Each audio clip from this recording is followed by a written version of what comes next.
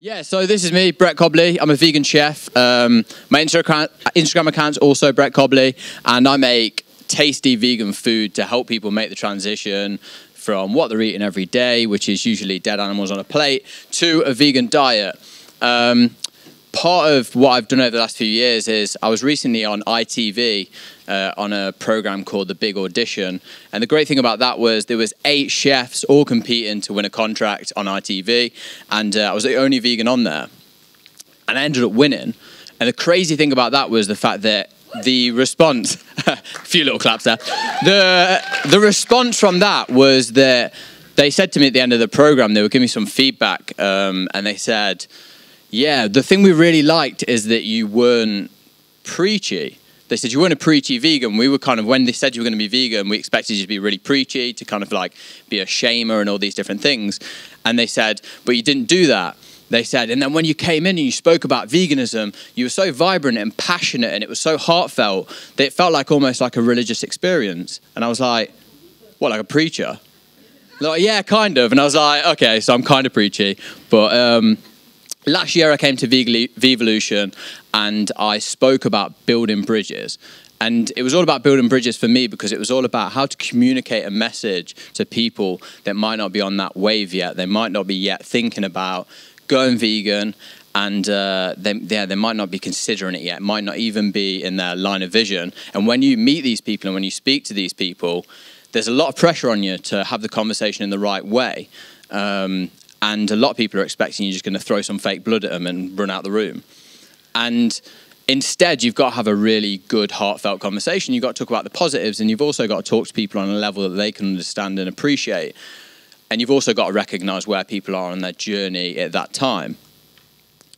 So recently, I was in London, where I now live, and I was surrounded by the people of Extinction Rebellion. I was there taking some photos of 2 ladies that had chained themselves together on a road, and I was walking side to side, kind of getting in the way of the police a little bit so they couldn't arrest them yet. And I was just getting in the way, taking photos, getting in the way a little bit, until I got warned enough times that I was going to get arrested, and I just stepped to the side.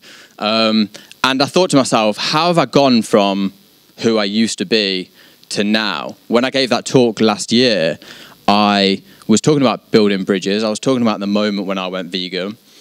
And it made me think, actually, I'm a big believer in something called determinism. And for those who don't know, determinism is most simply explained by thinking about, if you think about a snooker table or a pool table, if you know all the variables that go into the pool table, if you know the coefficient of friction on the table, if you know all the angles of how you're going to hit the ball, you could calculate from the moment of striking that ball where all the balls on the table are going to end up, right? And I think of life the same way. We're all born in completely different circumstances. You know, that's where privilege comes from. That's why I need to understand my privilege as a white male. I need to understand where I'm coming from and the privileges that have been afforded to me in society. And also to know that if I'm standing in the way of people that are about to get arrested, police might actually treat me different because of the type of person I am, and I need to appreciate that.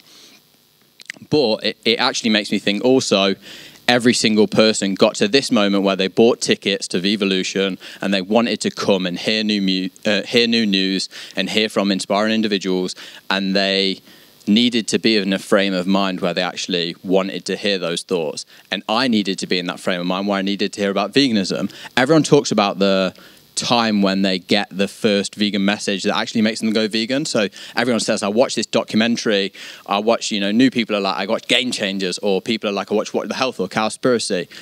For me, it was 101 Reasons to Go Vegan. And they talk about that, and then they're like, from that moment on, I was vegan. But actually, we're much more complex than that. We need to get ourselves to a frame of mind where we're ready to hear the message. And that led me to think, why am I vegan? What actually changed within my life to make me vegan? And when I was standing at Extinction Rebellion, I put a post up, and it was this: perfection's impossible, but change is crucial. I thought about those words a lot because, every animal that's ever gone extinct, you think of the dinosaurs, that's a common one. It's always some change that occurs that wipes out a species. And I think we're the few animals that actually we're the ones wiping ourselves out, we're the ones ruining it for ourselves. But we're all very complex individuals, and when you give people that message, you need to know where they're at on that journey. So this was at Extinction Rebellion, and me and Ed met this amazing guy who's really annoyed about everything that's going on at the moment. And that was, fantastic to get a picture with that guy. He's super annoyed. These are the ladies that I was talking about earlier that were chaining themselves in the road and that were really making a stand for their cause. And also, as Jack, who's incredibly inspiring, spoke about earlier, it is a privilege to kind of be one of those people who, can actually put yourself into a position where you might be arrested, and to actually be in a position in your life where you that's something you can actually do. But taking a stand is really important, and I have so much respect for people like that who are doing it. So I looked at where it began for me. A very fresh-faced Brett Cobley up there. And that's with one of my best friends who now lives in Australia called Phil. And we're with a guy called Alejandro. He's from Argentina, and we'd never met anyone from Argentina before. So we thought we needed a picture with him, and we made him hold up his driving license to show exactly where he came from. And this, for me, was actually the point where it all began. I was in an engineering position. I worked for a company called JCB a long, long time ago. Feels like a previous life. I was sitting in my office, and my friend Phil came in. He was in quality. I was in manufacturing. And he said to me, "What are you doing this summer?" It was right at the end of the day, so we weren't talking work anymore. And I said, "Actually, I've been thinking about it for a long time. I want to go to Italy, and I want to take a train across Italy. I want to stop off at all these different destinations. I want to look at food and travel and culture." And I was like, it just feels like the time in my life to kind of mix it up and do something different. I was like, "What are you doing?" He was like, "Going to Ibiza again." And it was just like the third year in a row that it had been Ibiza. And we started talking about it, and he seemed really intrigued by it. But it was the end of the day, so we both went home. And that weekend, he messaged me, and he said, "Will you meet me at the pub?" And so we picked a pub that was like midway between both our houses, and we met for a pint. And when I got there, he had an A4 sheet of paper, and he had a map of Europe on it, and he'd put all these dots and dashes and a complete destination of travel on this A4 sheet of paper. And he said, "Why don't we go interrailing? Let's go interrailing through Europe. These are all the stops that we could go on. It'll be a really great trip." And I'm a big yes man, so I was like, yes, let's do it, 100%. We got to the airport, and I said to him, "Oh, have you got the tickets? Have you got the tickets for the train?" And he pulled out this sheet of paper, and it was like a 3/4 of a sheet of paper with a very ticket-sized bit missing from the bottom of it. And I was like, "Have you got the actual tickets, though?" And he was like, "Damn it, I thought those were the tickets." So it started off really well. We didn't even have the tickets to go interrailing, and we set off around Europe. Landed in Rome, and the first night in Rome, we actually woke up on the streets, both of us. We went out, we got absolutely hammered, and we got that drunk that we both woke up on the streets. It was so different and so far from where I am now, but I am that same person, and that was part of my journey, and that's the kind of mentality I was at. I was one of those typical Brits who goes abroad, gets absolutely hammered, and gives us all such a bad name. And we woke up on the streets. He lost his phone. I thankfully kept all my stuff on that occasion. But then the hectic journey began, because we basically treated it like a pub tour across Europe. We went to Rome, Munich, Prague, Barcelona, Valencia, and that's all we did on the whole trip. We just got drunk, but it actually started to open our eyes, and we started to meet loads of different travelers. We met Alejandro in the first night, and it's crazy to think we actually made him hold up his driving license to show that he was Argentinian, because we'd just never met anyone from pretty much outside the UK before, and to us that was crazy. But now I've met so many people from all around the world, but I've got to actually keep taking a step back into the mentality that I was in at the time. I was definitely not ready to hear about things like climate change, and I wasn't ready to hear about a vegan journey at all. And this was literally just the beginning of it. When we completed our trip, I want to say I'd love to put up loads and loads of pictures from the trip to show you how fun it was. It was a really fun trip, and it was really great. It was really eye-opening. And trip is the perfect word for it, because it's so close to other things that you call trips, because it was mind-altering and it was eye-opening. It definitely changed my life in lots and lots of ways, even though at the time we were acting incredibly irresponsible. I actually lost the camera for the trip, because I woke up on a bench in Barcelona and didn't have anything in my pockets anymore, and that's why we've got no pictures from the trip. Again, I'm just trying to be completely open about where I was at the time and the mentality. If someone had come up to me on that trip and just said, "Hey, you should go vegan, it's great for the animals, great for the environment, great for your health," I'd have been like, I'm just not on that at all. Like, whatever you do, you, but I'm not on that. And we have to realise that people are on their different journeys at the moment, and we need to reach people in every way we can. From that trip, my mum is quoted as saying, you and Phil, it's like one of you has a really stupid idea, and then the other one goes, no, that's not nearly stupid enough. Why don't we do this instead? Which I think actually sums up the trip perfectly. But the trip was so altering for us both that when we got back home, Phil quit his job within 6 months and actually went travelling full term because he wanted to experience more of those life-altering situations and he wanted to change his life more. I actually took another job. I moved to Liverpool. So throughout that trip, seeds were planted, but that's all they were. They were seeds. I'd not actually made the change. I'd not made the connections yet. And realistically, through that trip, the things that had made the changes was meeting people from different cultures, but also all of the hostels that we stayed in, they all had communal kitchens. And in the communal kitchens, we'd go in there, there'd be people cooking veggie food, because so many travellers go veggie on their travels. And there'd also be people talking about their effects on the environment, and they'd be talking about the politics of their countries. And it made me feel incredibly ignorant, because at that time, I'd never even looked at the politics of my own country. I'd definitely never looked at the politics and how complex it was across the world, and I'd never looked at the way that diet affected the environment and our health in general. So he went off travelling, I took a different job and I moved to Liverpool. In Liverpool, I got introduced, again, my world got a little bit broader, and I got introduced to people who'd just come back from travels across the world, and I also was next door neighbours with a veggie doctor. And that was really interesting to me because I'd only ever met one veggie person in my life, and that was in year 3, and it was one of the teachers in year 3. And I remember she was a super hippie, and I can remember just thinking at the time, that's exactly what a vegan was. Every vegan I met from that point, that's what they were to me. They were always going to be a hippie. And obviously now you meet so many people, and veganism is so diverse.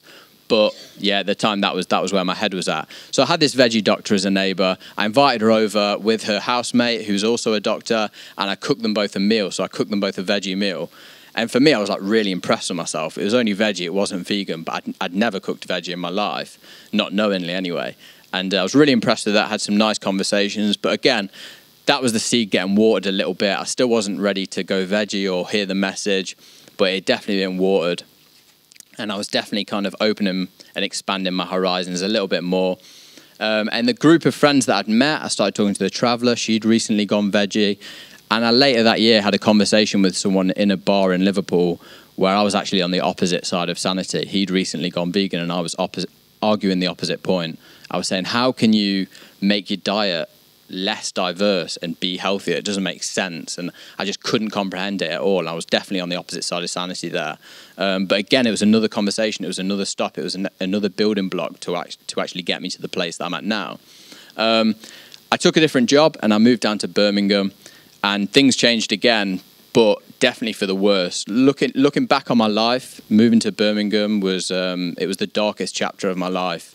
I'd taken a job that was a promotion, but it was something that was at the detriment of my health, my relationships, and just time management in general. Everything that wasn't about the job just fell by the wayside. My friendships disappeared. Like relationships had no chance. And I messaged my friend Phil, who was off traveling, and I said, my insomnia's got that bad that the sound of my pulse in my head is making me want to kill myself. I said, all I can hear is the echo of my pulse and my eardrums, and I can't sleep night after night, and all I'm thinking about is work. And I get up in the morning, I shower, and I go to work, and I just can't get it out of my head, and it's just making me want to kill myself just to stop it and to rest. And I knew I needed some help. I knew I needed to change the way I was living my life, and so I actually found a Buddhist centre in Birmingham where they just talk to people. They talk to people for free. You could go along, you could chat to people. And I went along and I chatted to a very nice lady, and we started talking about loads of different things. And I'd recently had a conversation with someone who I worked with where he'd watched a documentary. It was actually a show that was on, I think it was on BBC, and they'd done blood tests on vegans and non-vegans, and the vegans had come out really healthy. And I at the time said, again, you know, you can't make your diet less diverse and actually get healthier. That doesn't make sense. So I went to the source of all truth, Google, and I looked pros and cons of going vegan, and this video came up, 101 reasons to go vegan, and it's a guy, correct me if I'm wrong, Bob, but it's James Wildman, right? And James Wildman says to you, he does a Rorschach test at first, he lies to you, and then he also says, if you walk outside now, walk onto the streets, and you see someone hitting a dog with a baseball bat, how do you react? And I thought I'd lose my mind. I'm not going to let someone hurt an animal, an innocent animal in front of me. That doesn't make sense. You can't let someone do that. And then he says, how would you react if it was a pig? I thought, why does that make any difference? I would still react the same way. I would stop the guy, I would call the police, I would probably hurt the guy. And I thought, wow, I'm a complete hypocrite. I'm eating meat, dairy, all these different things. And as long as someone else is doing it far away from me and I'm not being impacted in any way, I don't care. And that to me quickly made me make the connection that actually that's the root of all evil in our life. As long as we don't have to see what's going on, we don't really care about it. And that's what, that was the same with all of the social injustices that have happened in life. As long as people didn't have to get their hands dirty themselves, they didn't really worry about it. And I didn't want to do that. I didn't want to be part of that myself. I remember another seed that was planted. I was in Liverpool and I went to a festival, and a lady got up on stage and she said that in the Congo, every 2 days as many people die from genocide as died in the Twin Towers. And I remember standing there and I thought, I've never heard about that. And she says, I bet a lot of you are thinking you've never heard about that. I was thinking, yeah, I was. And she said, yeah, it's because they don't look like me and you. Because they don't look like me and you, people don't care. It's not in the news, and it's something that happens all of the time. So because they don't look like me and you, and it's just happening consistently, people don't worry about it anymore. It's not news, but it's happening all the time. It's another injustice that's always happening. So I thought the same with animals, and I thought about the injustices that happen in the world. And for me, I thought I needed to make a change. So I spoke to this lady in the Buddhist Centre in Birmingham, and I said that actually I've just started eating a vegan diet. And she said, why are you doing that? I explained all my reasons to her. And she said, that's fantastic. But she also asked me about my job as well. She said, why do you put all of your time and effort into your job? Why is that your whole life? Why is that all you focus on? And I said, I just couldn't imagine it changing. It'd destroy me. It'd be horrible for that to end. I'm pushing, I'm striving to get to the next level all the time. I want to get promoted. I want to get to this point. I'd be the youngest. If I get promoted one more time, I'll be the youngest person in the company in that position. She said, cool, like, you're going to be happy then? I was like, I didn't think about that. Never thought about the happiness, never thought about kind of like satisfying anything within myself. I just thought about the goal orientation all the time. So I had this new change in my life, and I had a new vision of becoming a better, healthier me. And one of my friends also asked me to watch a documentary at the time. Has anyone ever seen the Minimalist documentary? Yeah. So it's a minimalist documentary. It's on Netflix, and it's called Minimalism, The Important Things in Life. And on there, I heard this guy called AJ Leon. If you remember him from the time, he had like a man bun. He's a good-looking guy, and he was working at like a brokerage firm. And he does an interview where they talk to him about his life, and he says that he'd spent all of his 20s, he says wasted his 20s, which is exactly what I did, wasted his 20s, get into a position in the company where he was going to be made a partner. And he said that was his dream. He would earn an unbelievable amount of money. He'd be able to buy all of the things he ever wanted to buy, and he could just be free and do all these different things. So when he got called into the office one day, and his boss sat him down and he said, James, you're going to be so happy to know we've made you a partner in the firm. He said, thank you very much, and he went back to his office, and he sat there and he cried. Because what he realised is he'd been given all of the things that he ever wanted. He'd been given all of the things that he'd dreamed about, that he'd wanted over all these different years. But what he'd also realised is made like a financial cage for himself. And that's definitely what I did. I made like a financial cage for myself. I was so focused on earning money, but all I was doing was money was coming in. It was going out the door and all these other expenses. I was buying a house that I couldn't afford. I was buying a car that I couldn't afford. I was doing all these things that trapped me. And when I watched AJ Leon talk about that and talking about going to his office and crying, I completely broke down and burst out crying watching the Minimalist documentary, because I just couldn't believe how bad my mentality had been and how many mistakes I'd been making. And it completely changed my life, and it definitely watered that seed and made me change as a person, just hearing him say that. a little bit more on that, I actually DM'd him only maybe a month ago. And I said, hey, bro, by the way, I just wanted to let you know you changed my life by being on the Minimalist documentary. If you're ever in London, I'd love to cook for you. And he said, thank you very much. I hear that a lot. I'll definitely let you know. I'll definitely come eat some of your food. And it's just amazing that him going on to that and talking about his life experience definitely changed my life. Since then, obviously, I went from making a change and not knowing what to eat as a vegan. I was actually talking to the lady at the Buddhist Center about it, saying I've made this change to veganism. I think it's going to be amazing for me, but I've no idea what to eat. And for the last 2 weeks before I've had this conversation with you, I've been eating just fruit and nuts. And since then, I've bought out a book called What Vegans Eat to try and help people with that same transition. And it's been an amazing journey just cooking food for people. It's obviously a very emotional subject for people, but the whole point of this talk is to just say that you in the audience are just like all of those people that I spoke to on my journey. You are kind, compassionate people trying to change the world and trying to make a difference.